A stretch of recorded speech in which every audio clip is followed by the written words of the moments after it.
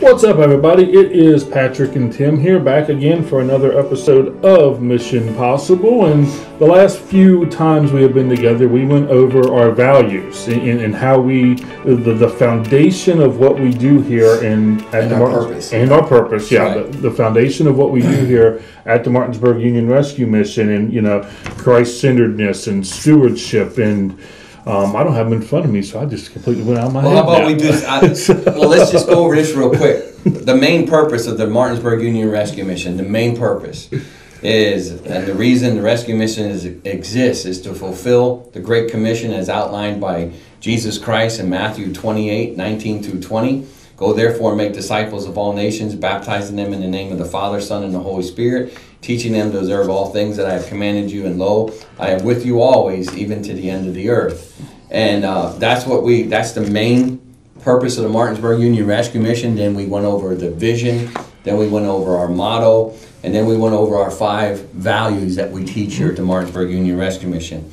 Today, we're going to talk about our programs, our ministry programs. Yes. And you can get one of these. It's online. Yes. Tell them where they can find it. Martinsburg Union Rescue Mission.com. You can find all the what we're going over today. You can find it in written form there if you prefer to read instead of listen to us. They would go to our webpage. What would they click? Programs. They click programs, and they would find it in there. Yep. Because that's one of the things you want to let them know. And or the brochures that we have, we give these out everywhere we go. Ministry. And it says ministry brochure right there.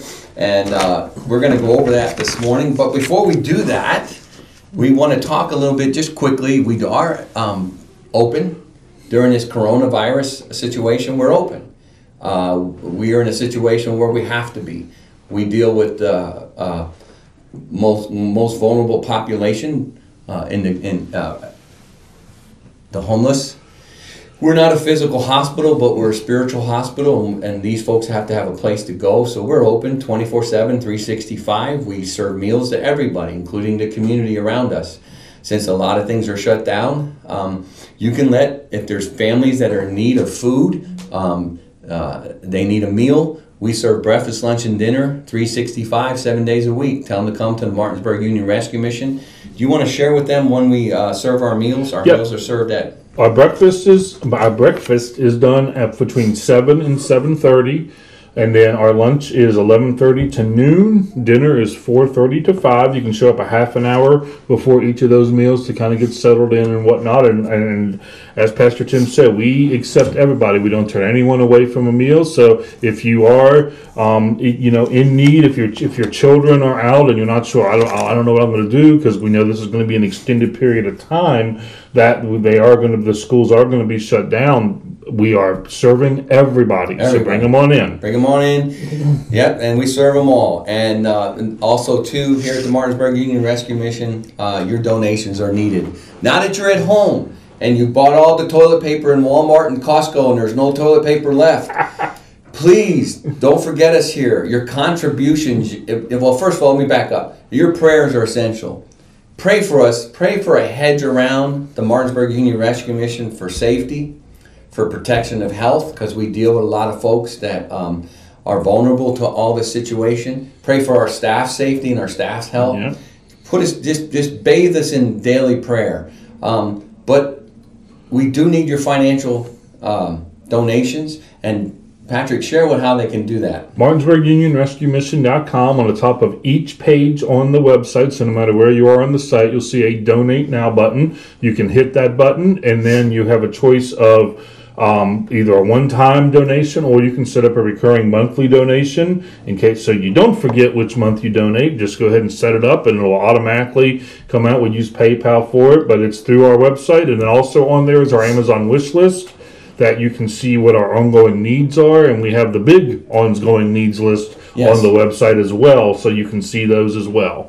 And again, we are open. We can't close, because putting these folks out on the street is not going to help the situation. For them to have nowhere to go and making things worse, we're open here 24/7, 365.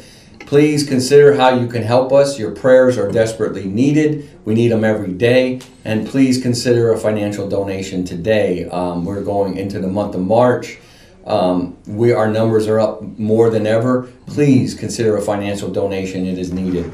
And one of the big reasons why, we really ask every time for financial giving is we don't get any government money. We are not a government agency in any way. We're not part of any government department or anything. We are a separate entity only supported by our mission partners, our church partners, and individuals who donate. So keep that in mind. It all stays right here in Berkeley County, in Martinsburg, doing the work that we do here. And we also have to spend extra. We have to spend extra on cleaning products and everything because now we're in a complete wipe down situation. We're wiping everything down constantly because we have so many people come through our doors on a regular basis.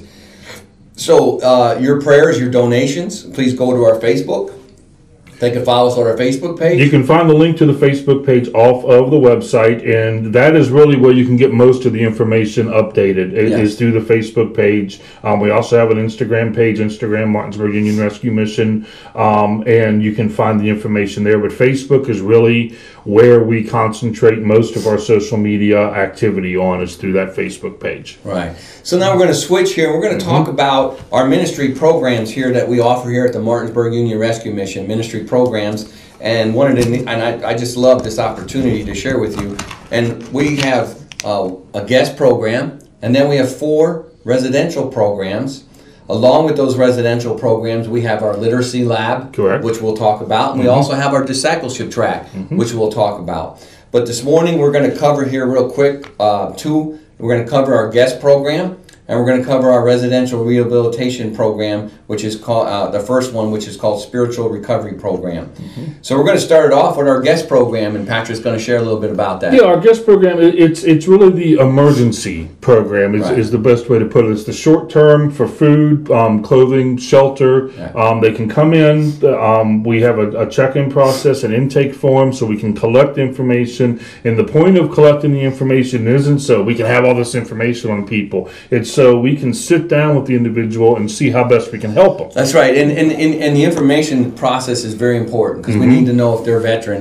We also need to know what kind of medications they take, what kind of illnesses they may have, all the different things we need to ask because it's part of evaluation. The 7 days that they stay here gives us a chance to evaluate them and best meet their needs going forward. Absolutely. Because we might, what they're coming in for, we might not be able to offer them what they need, and then that gives us the opportunity in 7 days to refer them to another agency. Exactly, yeah, and he brings up 7 days. They can stay 7 straight days in this short-term guest program, and at that point we say, okay, how are we going to be able to meet your needs if we have to extend it a little bit more?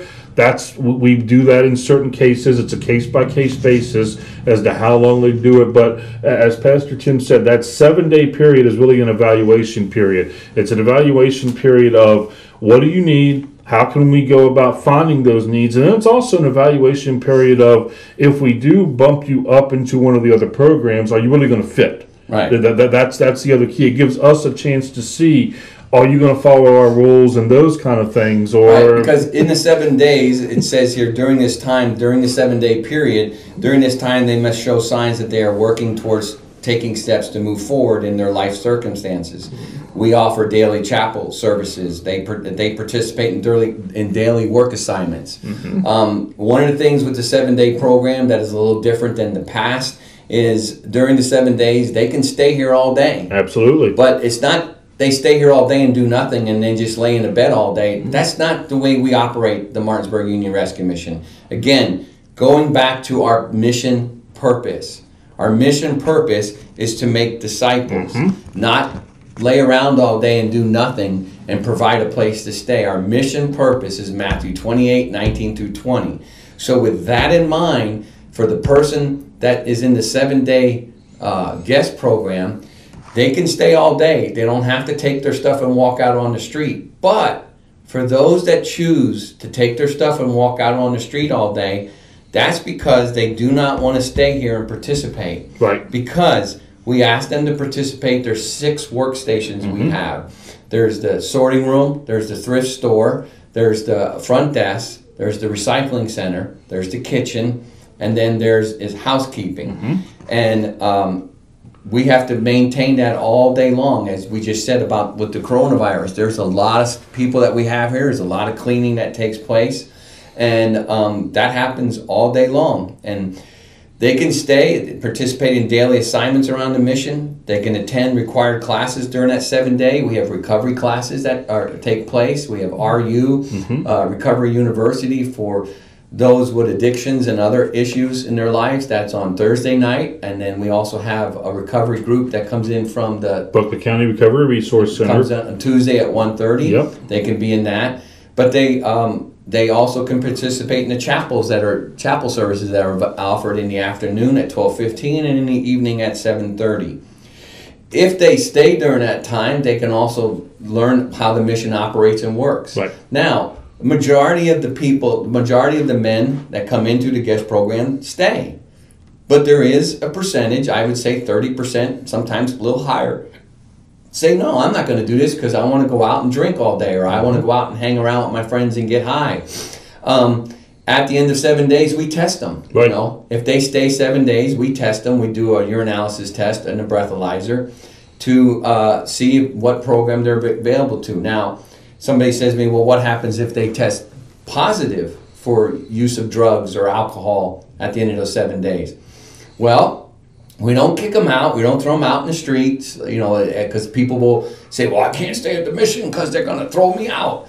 No, then if they test positive for one of those tests, they can stay, and we put them in a 30-day program. They still stay in the guest B dorms, and they're required those 30 days to stay on campus, to work in one of our support programs and spiritual recovery programs, and then they're required to attend the classes and attend the recovery classes. Right. And then we refer them to places that they can get even further help and further counseling, whether it's the VA or a hospital or East Ridge or Berkeley County Recovery Center for further, and if they need a 28-day detox, we refer them to Mountaineer Detox Recovery Center. So that gives them an opportunity. We don't throw them out in the door and say, well, come back when you're sober. If they're struggling with an addiction, we then have 30 days to reach them. At the end of those 30 days, we test them again. And it gives the opportunity during that time that they're exposed to God's love, God's Word, because God's Word can heal and change people if they're willing to accept Him as Lord and Savior. So it gives us that opportunity, and also they work. It keeps them busy, keeps them off the street, it keeps them hanging with the crowd that they're getting in trouble with in the first place. That's important. A lot of people have this concept that we just throw people out in the street because we don't care. Right. That's not true. And then it's important, and then at the end of those 30 days, if they test negative, then we put them in one of the programs. And did I miss anything else about the 7 days? No, I think that covers it. It's very important, and you hit it, that we don't, two things here, because one of the perceptions is 8 o'clock in the morning, everybody's got to leave. Yeah, we throw them out on the street. And that is not true in any way, shape, or form. They choose to leave if they want to. That's their choice to leave. Yeah. And then the other perception is, well, if you fail, then you get put out. No, that once again, that's not the case. We want to help every single person that walks through our doors. And what we do is we do it in a biblically based approach. I had to cover chapel the past couple nights, and one of the things I talked about was your sphere of influence. Because Proverbs talks about, do not walk down the path for sinners because they will leave. And I went over that passage and I said, if you're going through these struggles, look at who you're hanging out with. See it. Because that is where you're if you shift that to people who are doing our values, and I pointed to doing these 5 things, you're going to find that your behavior is going to start to change when you start hanging out. And that's what we want. We want to raise those disciples here in-house. That's right. That can go out and help people who are struggling, because they're going to know where the addicts are. They're going to know who they are. And they know where the dealers are. Right. And they know, and here's another thing, too. The folks that walk out, and we hear it every day. We hear it every day. They'll come in and they'll say, well, I just got out of jail. Jail didn't require me to do anything. I got to sit around all day and do nothing. Mm-hmm. Well, okay, that's jail, but you're not in jail here. Right. And we're not forcing you to do anything, but This is the program that we offer because we're coming from a biblical perspective. Our purpose is not to house the homeless. Our purpose is not to give free housing. Our purpose is Matthew 28:19 through 20. Go ye therefore and make disciples. Okay, that's why we emphasized what our purpose, what our vision, what our motto, and what our 5 values are before we got into the program. I spoke in the church the other day, actually this past Sunday, I spoke in 2 churches, and I asked a question before I shared what we did here. I asked a question. How many of you can tell me what the purpose of the Martinsburg Union Rescue Mission is? And I had several people say to me, well, your job is to house the homeless. And when I said to them, no, that's not our purpose, you would have think I said, you would have think I cussed at them. Exactly. Because their response was, are you kidding me? That's not your purpose? No, it's not our purpose. And you don't know how many days and how many times that is said. I've been here since January 17th of last year. And you don't know how many times people will say to me, and I go to other agencies and government agencies and all kinds of people, and people say to me, well, your job is to house the homeless and deal with the drunks and the drug addicts. I said, no, that's not our purpose. And they'll look at me and go, well, when did that change? I said, it never changed. What? I said, since 1960, I was born in 61, so I didn't write the purpose. A lot of people say, well, that's changed since you've been here. No. The purpose of the Martinsburg Union Rescue Mission has always been since 1960. I was born in October 6, 1961. It's on my birth certificate. I didn't change anything. 1960, the purpose of the Martinsburg Union Rescue Mission, stated in our Articles of Incorporation, is Matthew 28:19 through 20. Yep. Now, it's my job as a superintendent to make clear what our mission is, what our vision is, what our motto is, Hope Lives Here, what our 5 values are, and what our programs are. And that's why we're doing these series of interviews, so you know. And yes, we house the homeless. We feed 66,000 meals last year and counting. We clothe people. We have a thrift store. We have a recycling center. We preach the gospel. We have chapel. We have a discipleship track. Now we have a literacy lab. All these are tools, bridges to build relationships, to establish the right to minister to these folks, and also to establish what we're doing here, and that is to make disciples of Jesus Christ. The guest program, a lot of people will come in here and say, well, I came from such and such program, they didn't make me do anything. Okay, well, that's great. That's their program. Go back to them, because here you're required to work. You're required to do this. We don't charge people. A lot of programs get people housing. And I said to this person the other day, they're part of an organization that gets the homeless housing. I said, okay, do you get them free housing, or do they have to pay for their housing? And the person looked at me like I was stupid and said, well, they got to pay for their housing. Okay, how do they pay for it? Well, they have to pay cash. It comes out of either their Social Security check or their welfare check or whatever it is. I said, okay. I said, well, you're attacking the mission because we require people to work. Well, we don't take money from people to stay here. Part of staying here, part of our program, it's called our Spiritual Recovery Program, is for that person to work. Because as a man, you want to put the confidence and dignity back into a man, because the Bible says the man was set out to toil the ground and work. And men find a lot of their dignity and respect in what they do in working. And when they sit around and do nothing, or they feel like they can't be used for anything, they get themselves in trouble. Or they hang with the wrong crowd, or the drugs, or the alcohol, or the isolation of the mind can make people think things that are not true. So they work. So it's the same thing as though we don't charge people to stay here. But yet people think that that's our mission. No, our mission is to make disciples. Our mission is to take men and turn them back into the community where they're productive and they're contributors to society. And we've already done that. A lot of them, and we're going to talk about that here. Yep.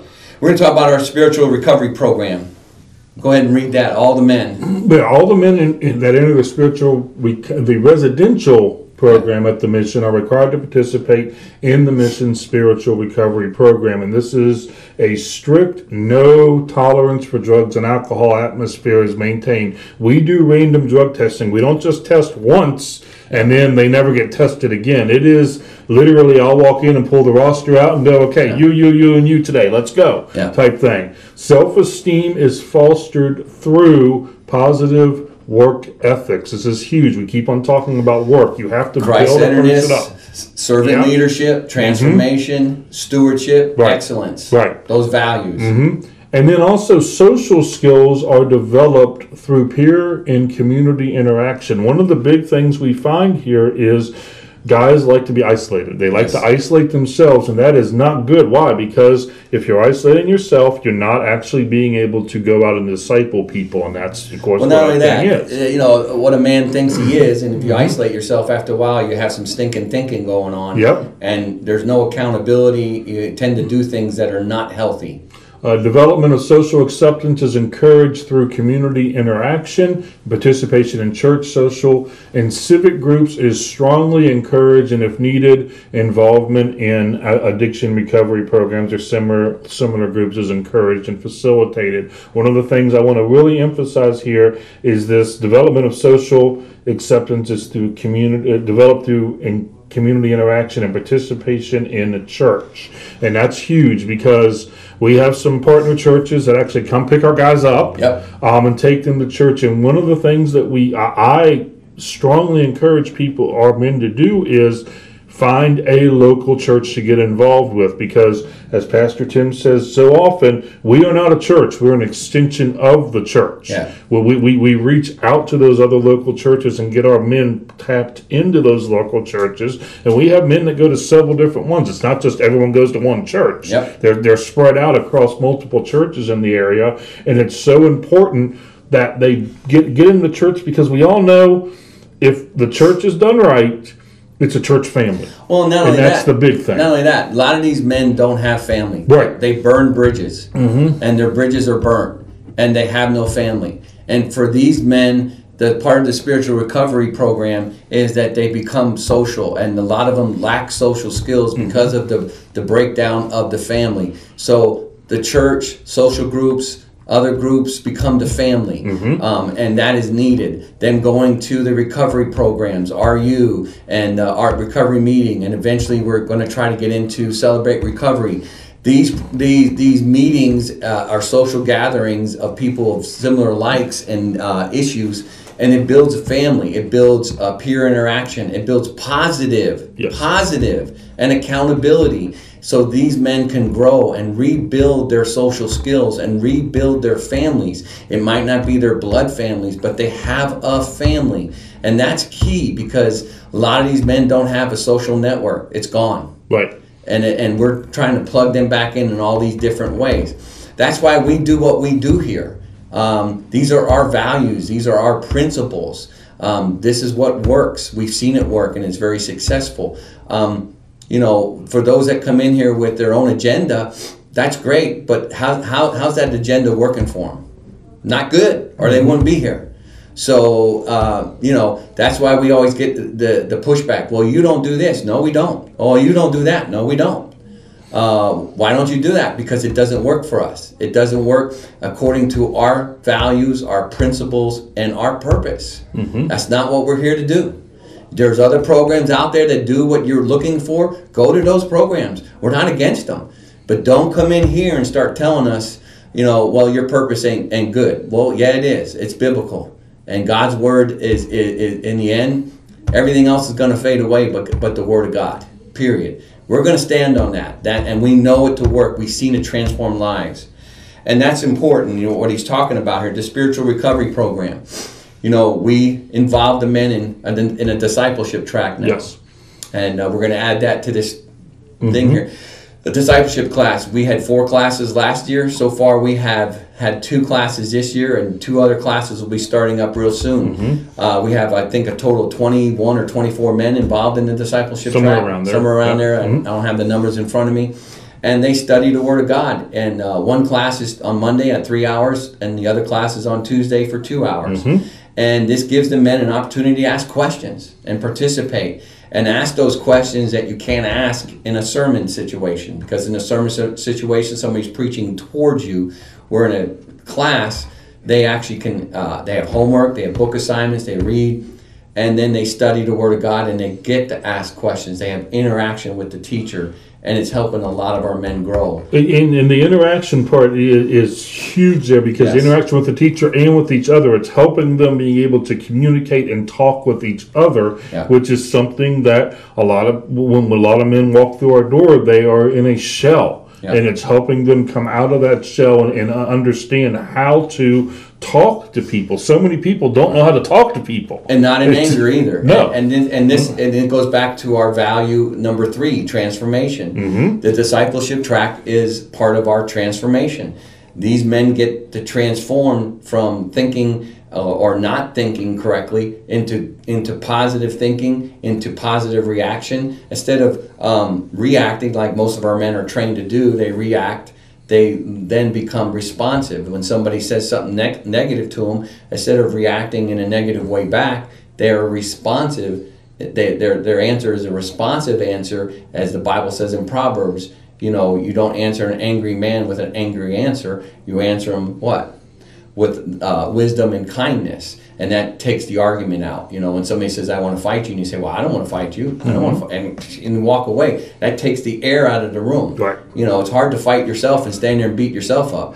You know, and we're trying to teach these guys, because for a lot of them, that's the situation they come out of.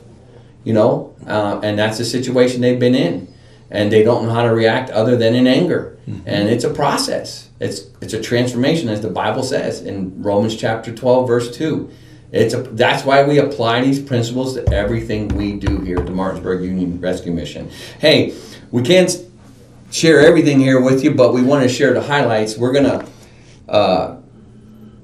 end up for today, and we'll continue this on the next episode. We're going to talk some more about some of the other programs that we have here. But before that, we want to have people pray for us and pray. Yeah, and give. We know that a lot of you all are kind of stuck at home now. Let's put it that way. So you can always, pray, and then, like he says, give. It's so important to continue those donations into us.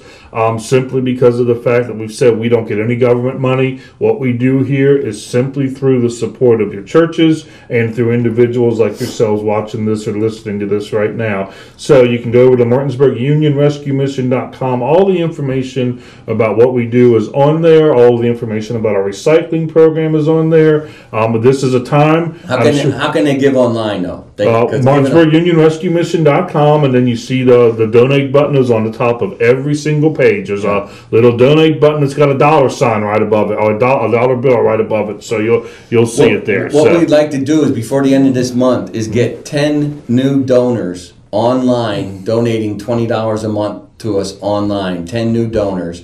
And Patrick can track that, and we'll get back to you at the end of this month if we reach that goal of 20 new donors.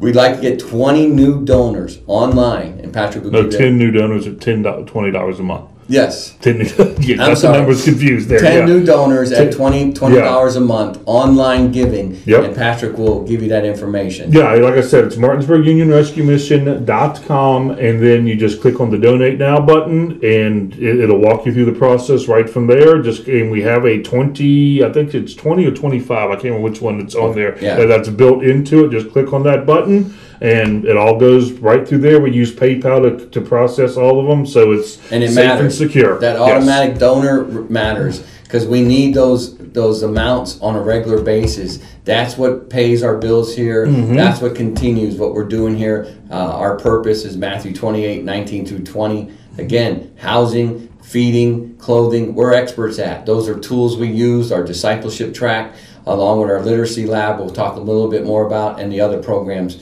But folks, we're all about building the kingdom of God here at the Martinsburg Union Rescue Mission, working with partners like yourself, individuals, churches. We're not the church. We partner with the church. We're an extension of the church, and we partner with companies, everything. hey, praying for you. Pray for us here with this virus going on. Pray for our safety as we continue 365, 7 days a week, 24 hours a day. See you soon. Bless y'all. See you soon.